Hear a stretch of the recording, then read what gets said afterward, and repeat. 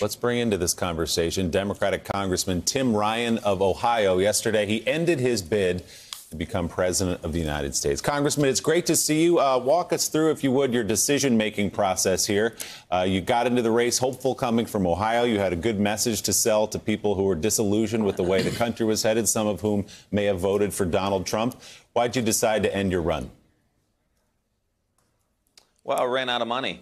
It's pretty simple. I mean, I think we ran a good campaign. I think we had a good message. We were on the ground in some early states like New Hampshire and South Carolina, really connecting with voters.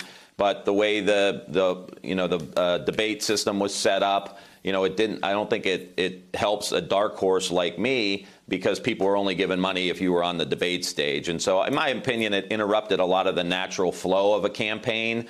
But we got the message out. I think, it's important that we recognize what Steve was just saying, that there are a lot of people in this country who are forgotten, who are left behind. And I think President Trump's really running into a problem here. He's touting this economy like it's really going well, but that comes up against people's pocketbook and their everyday reality. And we need to expose that and have a plan for them moving into the future. That's how we can beat this guy. So let's talk, Congressman, about what's going on in Youngstown, Ohio, in your district. When you talk to people there, maybe some of whom, as I said, did vote for Donald Trump after voting for Barack Obama once or twice, what are they feeling right now when you're on the ground talking to them?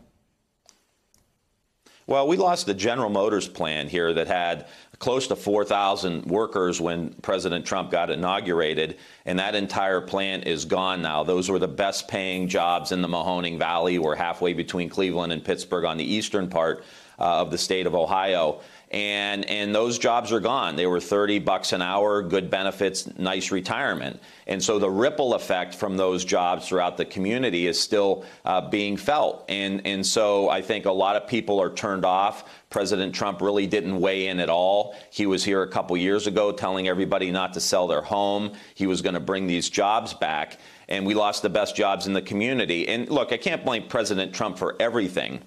He didn't create all these problems, globalization, automation, all the structural things we're dealing with. But he has absolutely no plan as to what's next in the United States to help rebuild the middle class. And so I think these voters are starting to look at the complete chaos. Not that they're immersed in it like we are every single day with impeachment and Russia and all this stuff, but they're watching the chaos in Washington, and they're watching their standard of living stay the same or get worse. And so that's the opening, I think, for the Democratic nominee to expose Trump on this. And I think we can put Ohio back in play, quite frankly. And that would be a big issue for President Trump to have to deal with, not just Pennsylvania, Michigan, Wisconsin, but also Ohio. Riff. Congressman Ryan, first let me say I think you ran a great campaign.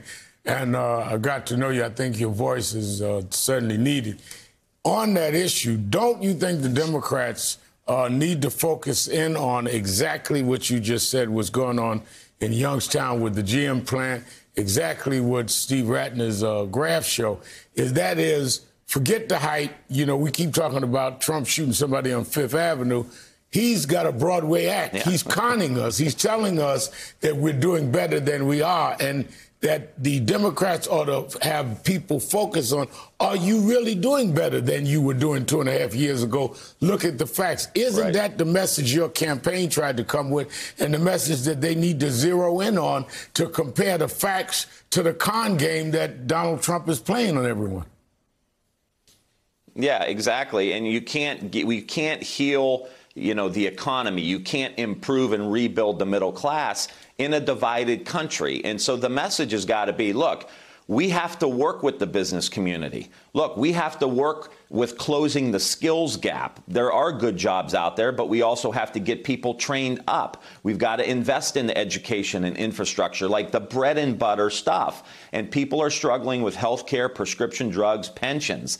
I mean, this is bread and butter politics. We've got to be talking about what's on the minds of the people in the United States. And we can't get distracted by the sideshow. And if we're going to win this thing, I think it's going to be the economic argument. It's going to be talking about an aspirational agenda for people in this country, how we can help them, how we can make their lives better. And I know there's a lot of talk about revolutions and all of this.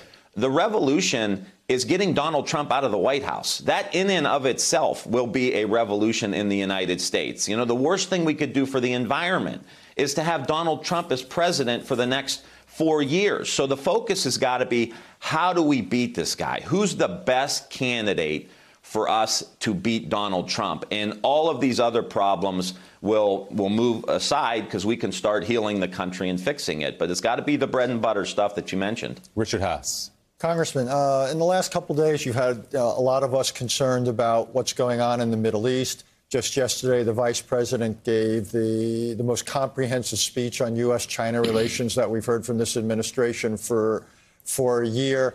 There's all sorts of issues about Russia, you name it. To what extent did you find that when you were talking to the voters that any of that clicked, that there was any resonance with those issues, that they understood that what was happening in the world would have tremendous implications for people in your state, and that what was happening in the world, the deterioration, was something very much not in their interest? Was there any connection on this, any interest in it? Yeah, first let me say, Richard, I just finished your book up, and it was amazing, and I really enjoyed it, and I think it outlines and illustrates exactly what's happening in the world and how complicated it is and how the United States has to take a big role. And I think people on the ground understand this in the context of China.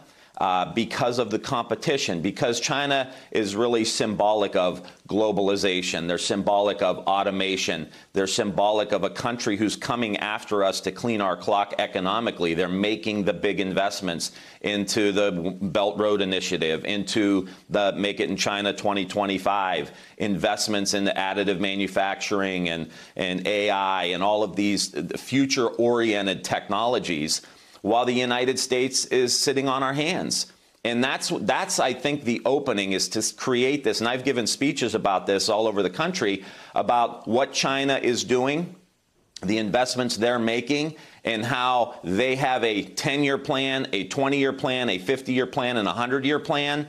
And in Donald Trump's America, we're living in a 24-hour news cycle. And guess who wins that game? The people that play the long game. And they have an industrial policy, they have a technology policy, they have an infrastructure policy, they tie their investments into STEM and education and research into the goals of building out those technologies. So they have a very comprehensive agenda. And I think people on the ground understand that. I don't think they understand the details of it, but they know China is coming after us. You know, we see them dumping steel and dumping products into our country, but there's no plan on our side. And again, I think that's the opening. People want to know. I think this election is going to be a lot like '92. And James Carville used to say, you got to explain it to them.